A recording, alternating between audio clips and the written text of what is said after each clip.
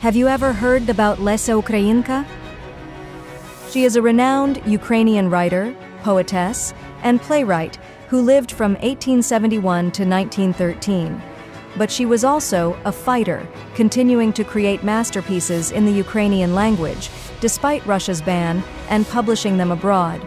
Lesya was a visionary and a voice for her people. In her works, she addressed issues like poverty and Russia's oppression, advocating for social reforms and celebrating Ukrainian heritage simultaneously. Lesya was a feminist, choosing by herself who to be with.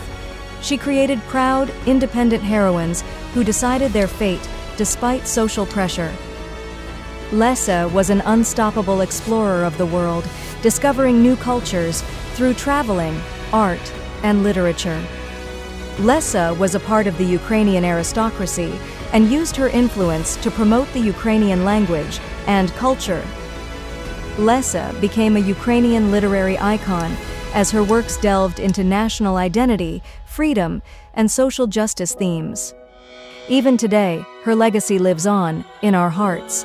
Ukrainians continued performing her works in theater and even created the animated film Mavka, the Forest Song, based on Lesya's play. Her stories continue to inspire, her verses continue to enchant, and her spirit continues to guide us daily.